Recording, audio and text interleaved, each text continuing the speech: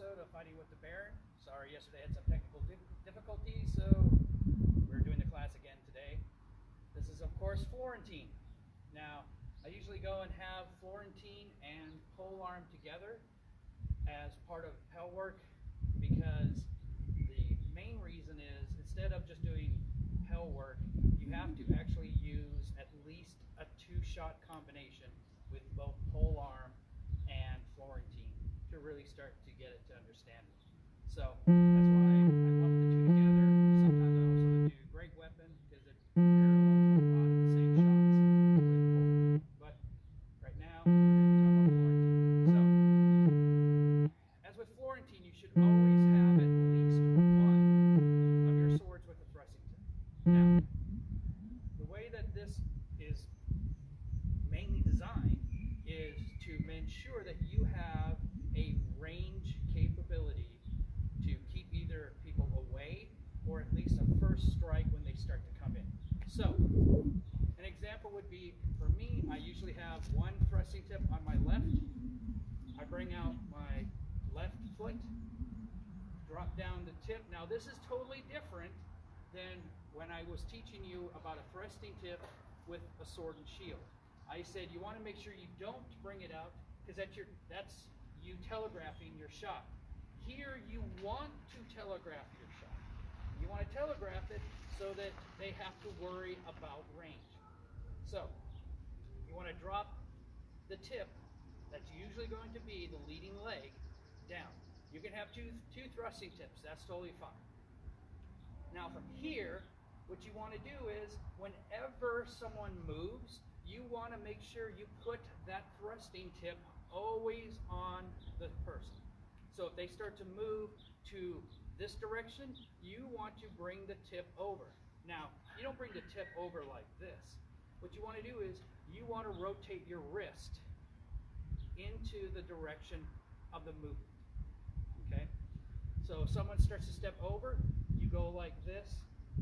That tip is still directly in front. Also, it now gives you a little bit more of an angle. Instead of a straight on, you now have an angle like this. So when they move, you can now continue the thrust, turn your wrist a little bit more, and then circle it or rifle it straight into the area that you're trying for. Okay? Same thing opposite side. If you want to do that and they move, same thing, in or out. Now, at that point too, you're more than likely going to shift your stance a bit and also shift your hips.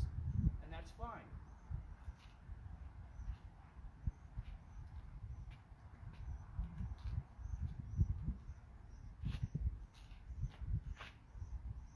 You want to make sure you have the angles that is best for your thrust. Okay? Now, like I said, whenever you practice with Florentine, you always have two weapons. Right when you first start fighting though, as I said, you have a nice little shield in your right hand because you need to fight with your offhand. I'm going to say lefty because that is my offhand. So I put a shield in my right hand and I practice as if this was a shield.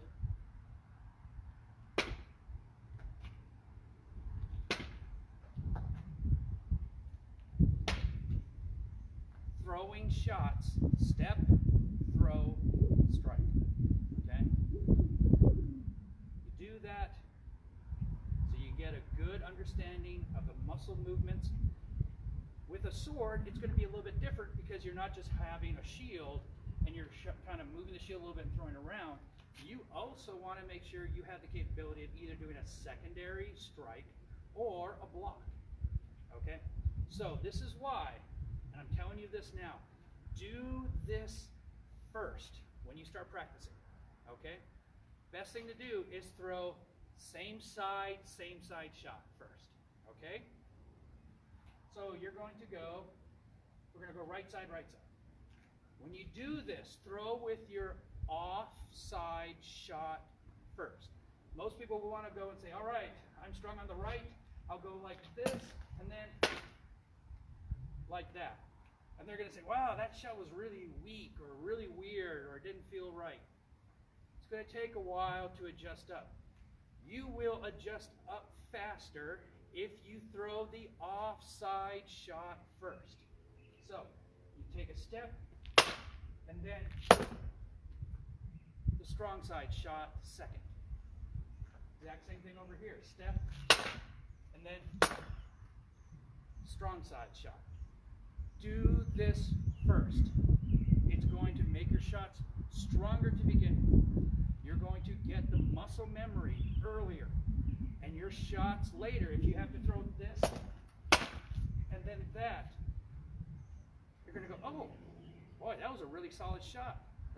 Because you've already muscle memory into how to throw that shot. So throw the offside shot first in the combination. So the two-shot combination. Always start two-shot combination. Same side, same side.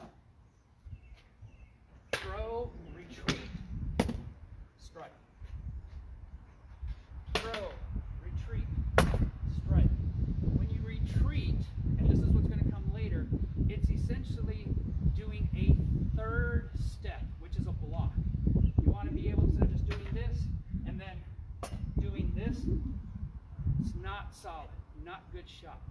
But you throw, bring back, you get your body into an angle where you're going to be able to throw the second shot strong.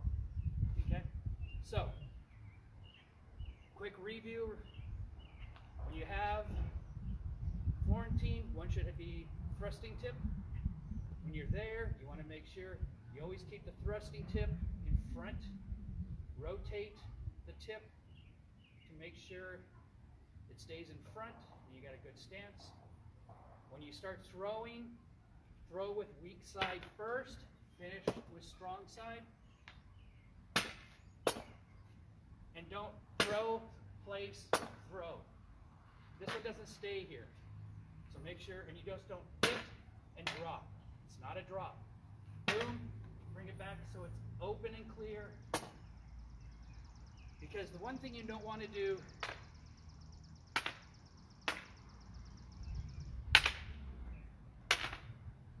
crossing your swords. Please to God, do not cross your swords. If you want to cross your sword, please fight me. I'll be very happy to fight you and totally destroy you. Because all of a sudden, if you try and cross your swords, all you need to do is take this one, bring it back, and it binds. You have no capability.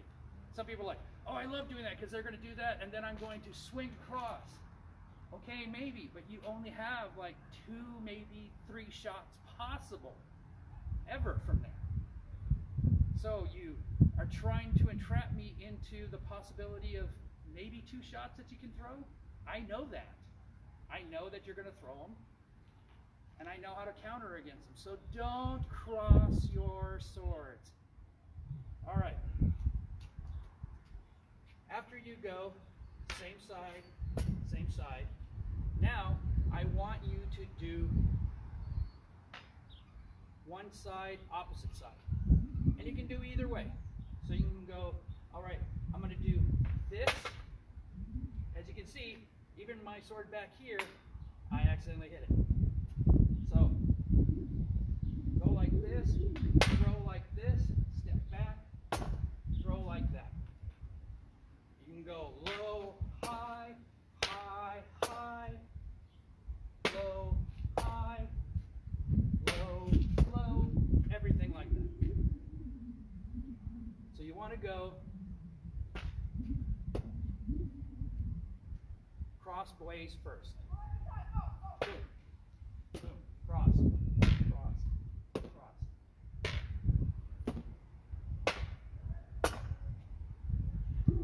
So the first is going to be same side, weak shot first, then offsides. Okay? Then you're going to do same side. So that's going to be this and like this. Okay?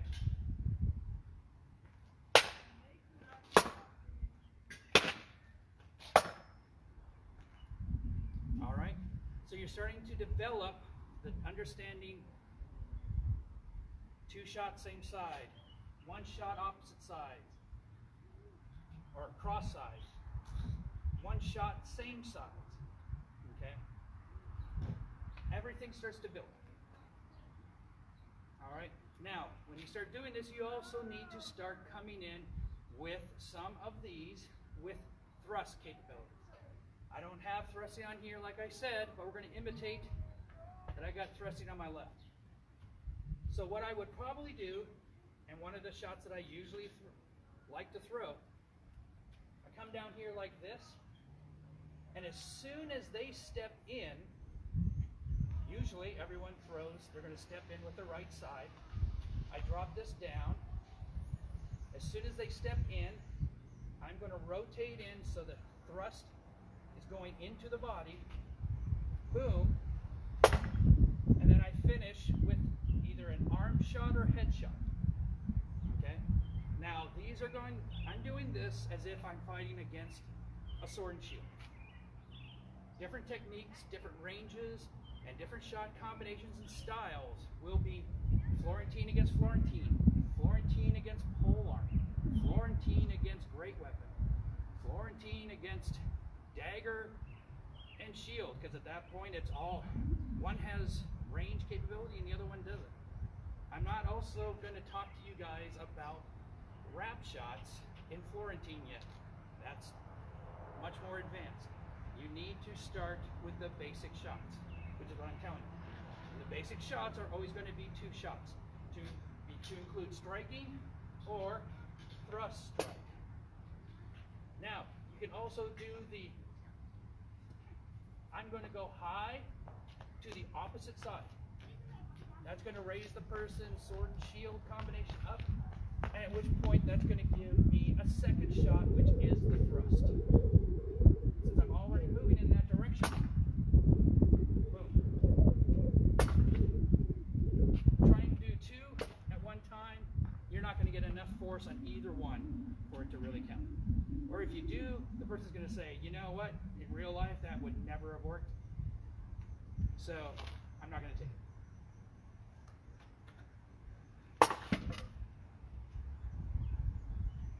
Remember, I'm throwing high guard. It might not land, but I'm throwing high to bring him up for a fake, for the killing shot that's low.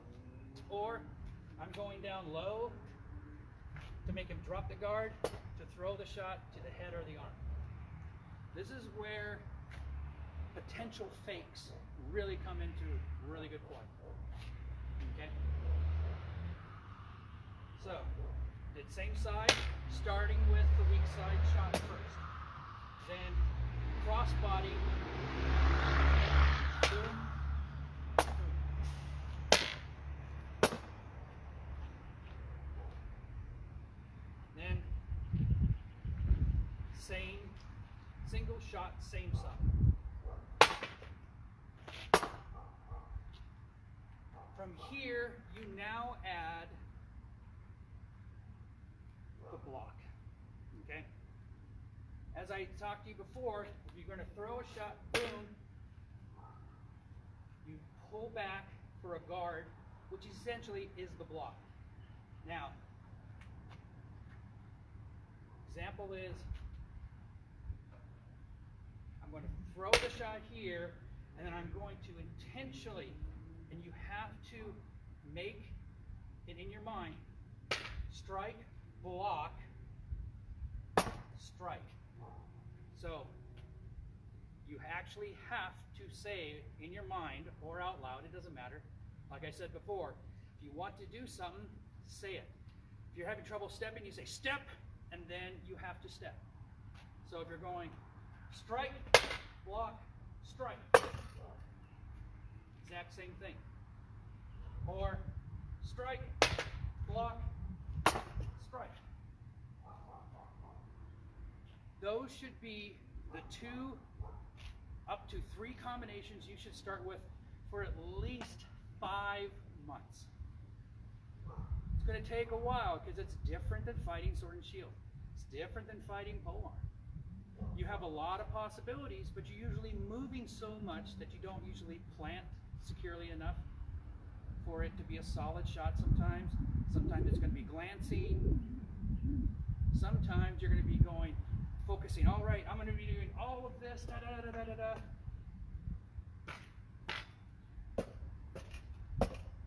And you forget you have the other sword. It happens. All of a sudden it's just out here or it's hanging, and you're like, oh man, I had a thrusting capability that I could have done two shots with. I didn't even remember it. Because your mind is thinking too fast right from the start. I want you to get out of that and concentrate on the two combinations, and the third combination is only a block between the first and second. Okay? The next thing you should do, as I say, is write down combinations you want to try. All right, I want to go and do a strike, block, thrust. All right, I'm going to do a strike, and as you can see, as I moved, I actually should have turned my wrist the other way. Step, strike, block, thrust. Okay, that seems kind of awkward. Why would I do that against the shield side? Probably not. But if someone is coming with me at pole arm and they're trying to do a headshot, I can go and do a simple, instead of the first strike, they're coming in, I'm going to go and do a block, thrust. So, at that point you realize that combination might not be very good, but in a pole arm it'll probably be better if I do a block thrust. Alright, then you practice that. Starting tomorrow we'll have some more classes, and it's going to be slow work, no armor, one-on-one. So all that means is I'm going to start figuring out how I'm actually going to be throwing shots on someone. First, we're going to do same shots. Okay? One person's going to throw a shot, the other person's going to block, then that person's going to throw the same shot. Then you do a 2-minute drill, which is one person blocks for 2 minutes, one person attacks for 2 minutes. Then you do simultaneous shots, which is I throw high head, automatic block. My opponent throws the exact same shot, I block, and he blocks the shot that I just threw. So you understand that the same movements, whether you're attacking and then blocking, is the exact same movements as blocking and attacking. Okay? Then, after that will be the fourth iteration. That is unplanned footwork.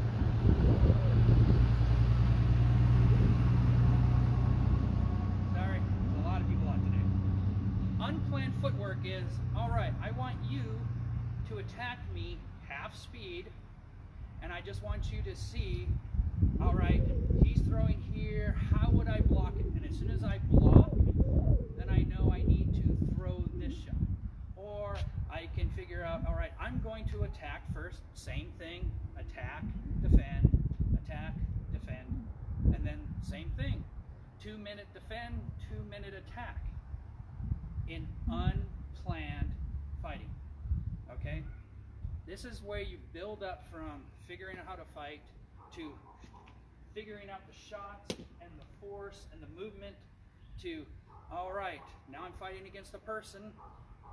I now have to understand better range because it's just not a stationary piece of wood anymore.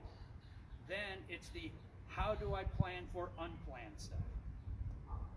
And as I said, we're going to be going into a lot of these slowly, but I will end this class with this bit of information again, as always, a quick recap.